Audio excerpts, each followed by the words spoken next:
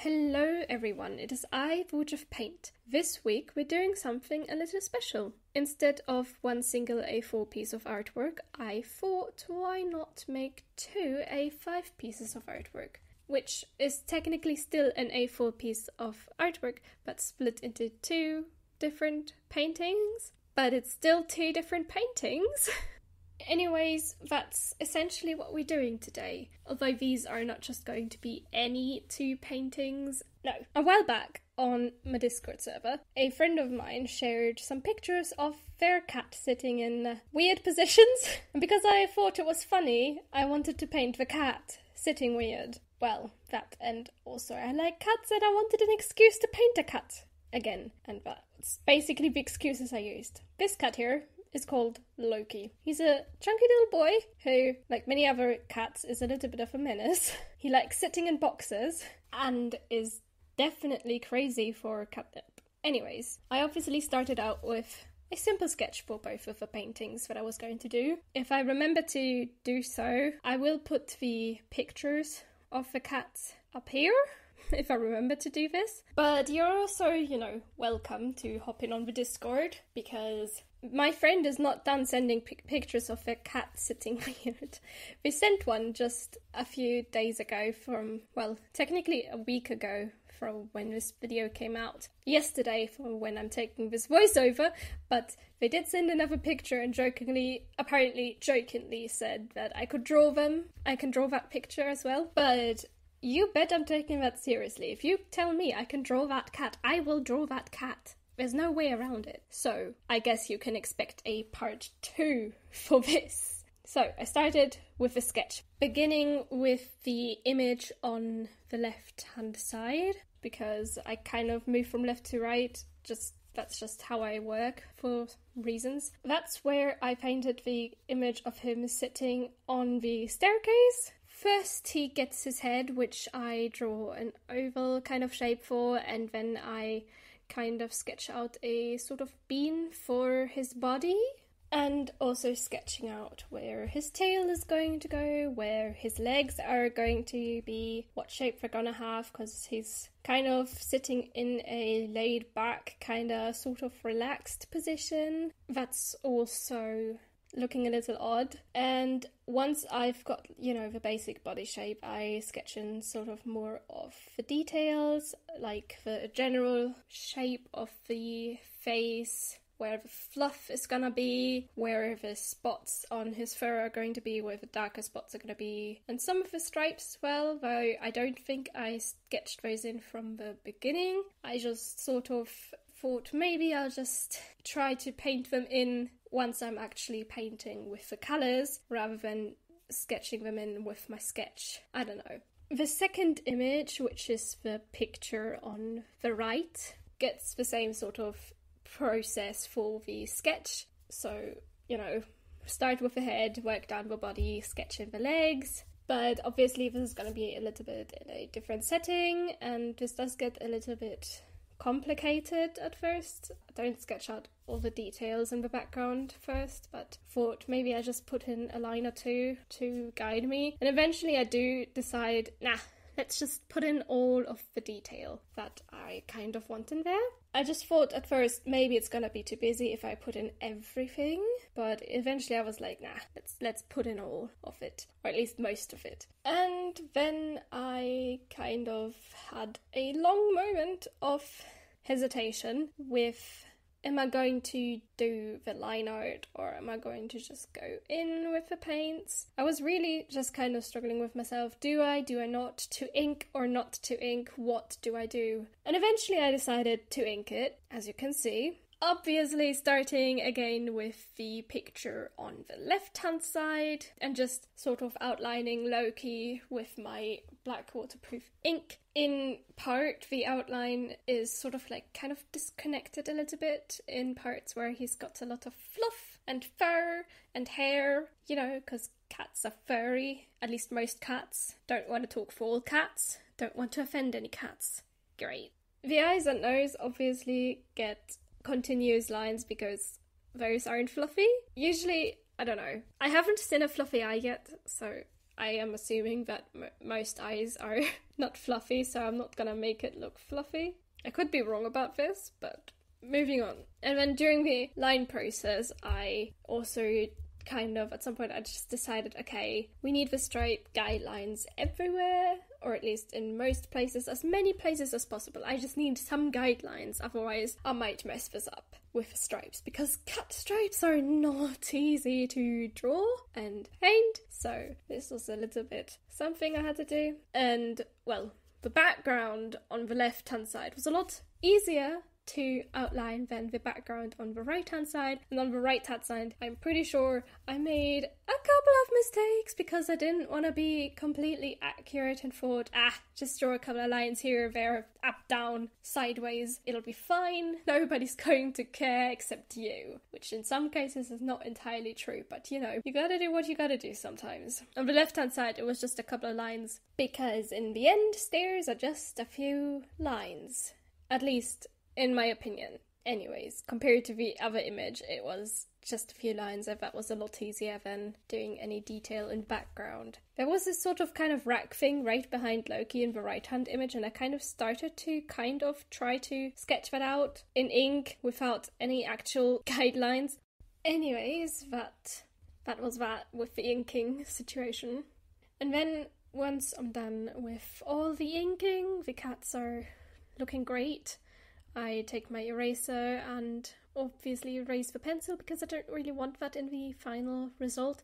So I erase that, and then I take my trusty Van Gogh watercolour palette so I can start painting. For both cats, the colours I use are pretty much the same because, well, it's the same cat. He's not just gonna be orange in one and then normal in the other. That's not really how it works, unless you have different lighting situations, which, I mean, in this one they're both kind of similar, so, you know. As a base colour for Loki's darker areas that aren't his white stomach, I used sepia because his fur is sort of a greyish dark brown in some spots at least, because Loki's stomach, you know, as I just said, is white, so obviously in those areas I didn't use the sepia. Those areas will later be shaded in with some neutral tint and Payne's grey a little bit as well. In the first image I noticed a slightly more reddish brown around his nose, like it's just a little bit of a red brownish spot. So I took some light oxide and painted a little bit around his mouth and nose area with that to give it that little look. It's literally just a little bit of a dot there. Some of the features I didn't immediately paint, like the eyes, the nose and the bell that's on his collar in the left image. On the right image he's got a bone collar, which is kind of cute. I don't know, I like them both. I like both of the colours. They're very cute. Anyways, I don't know why I didn't immediately paint the eyes and nose, because they are basically very similar to the colours of the rest of the image. All I know is I didn't paint the bell immediately because it was a very drastically different colour to the rest of Loki, and I wanted to stick to working with the browns before I tackled the red of the bell.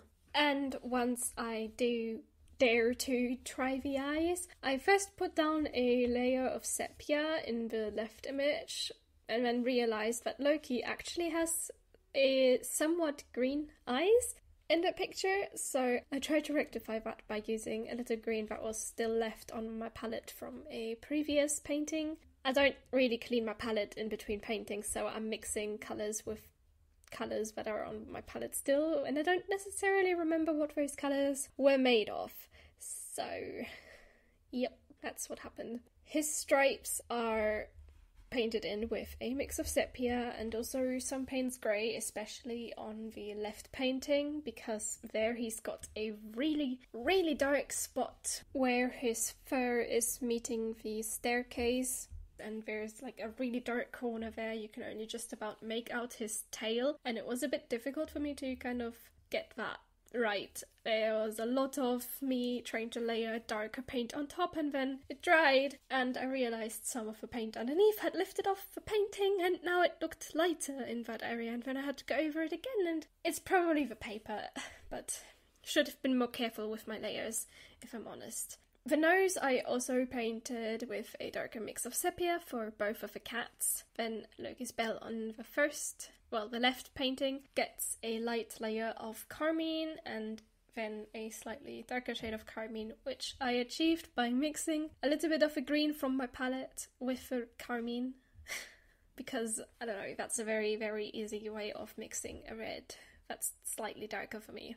Right side Loki has his legs spread out a little bit more, and there is a slightly reddish, yellowish kind of bit of fur towards the bottom of him, and a little bit up the leg as well, which is something that I again used the light oxide red for, and I think I put a little bit of yellow ochre in there as well. I don't completely remember this, and I should have written down the colours, but I don't know, I never learned from this apparently. I need to write down my colours, guys. Now, the backgrounds are two completely different situations for both of the paintings, because the left side background is clearly not as detailed as the one on the right. So I use less colours for the background of the left painting than I do for the right painting, which makes sense. I started with the staircase background because that was going to be very easy.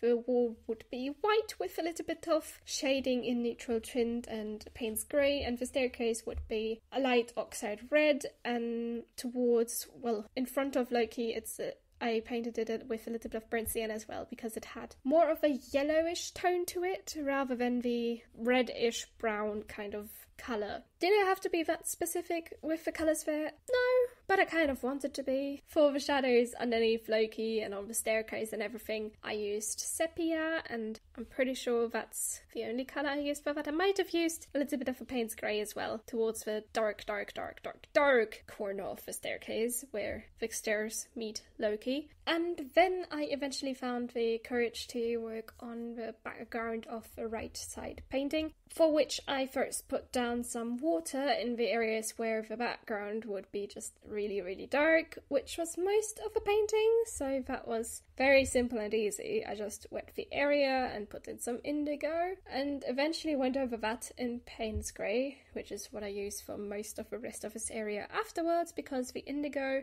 felt a little too blue. Not sure where I was going with it. There's a few details that I paint in, like the little table in the background with the books and notes and paper and whatnot, which I just represented by a bunch of vaguely book-related scribbles. I got a bit lazy. I used a little yellow ochre for some of the lighter bits in that area around the table, and some lemon yellow for the yellow section of the wall in the back. So, I don't know, it's still a somewhat limited palette, but we're definitely in the area of more colours than the left painting. There are some areas in the painting where in the end I think I should have gone even darker, but I didn't, because I thought it was fine the way it was, and I didn't want another disaster like I did with the dark areas of the left side painting, where the paint lifted back up and it got lighter and I couldn't do anything about it.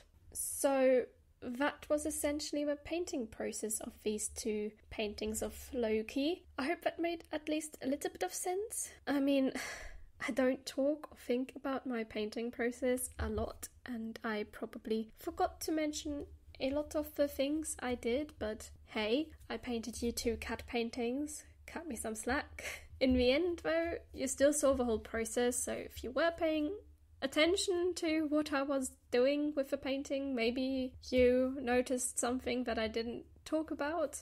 I might try to do this more often, where I just talk about my painting process rather than talking about a story that would be related to the painting, kind of, that I'm just interested in because I'm curious about stories. But maybe next time I make more notes on what I'm doing in the painting as I'm painting it, when I decide to do this kind of video again. But more importantly, I want to paint more cats. I know there's a lot of things I want to paint already, and that I never really get around to painting them, but I still want to paint more cats, because cats. And as I said, my friend sent more pictures of their cat, sitting weird, and also cute little baby pictures of the cat, which are so cute, and I want to draw them. So yes, I will do it eventually. If I keep doing it, I'm gonna keep painting the cat. But anyways, the painting is pretty much completed now, so all that's pretty much left to do is to sign off and take off the tape, of course, of both of the paintings, and let you guys look at the final result with me. These are both so cute, though I have a slight bias towards the painting that was of Loki on the staircase. In my eyes, it just looks a little nicer. Like, the composition is a lot more pleasing in a way, because the background is a lot simpler, I think, and it doesn't look so weird and out of place.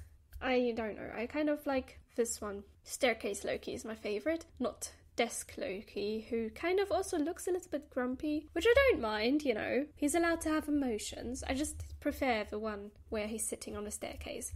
Anyways, if you've enjoyed the video, don't forget to give it a like, comment something fun about cats or any other pet, and subscribe to the channel for more art content. Also check out my social medias down below. I'll also leave a link to the Discord, as I've said. For the time being, I am the Witch of Paint, and I shall see you all next Sunday. Bye! Oh, look who's made it to the end of the video now. You're probably here for the outtakes. Well, this time I do have quite a few to choose from, so let's see what they are. Which technically is still an A4 piece of artwork, but it's 2 different images. Me pretending I'm doing something completely new.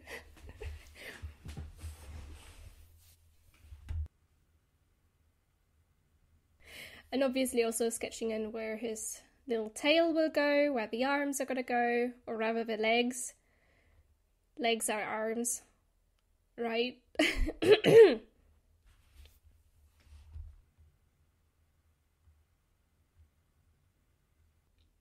I finally start out to take.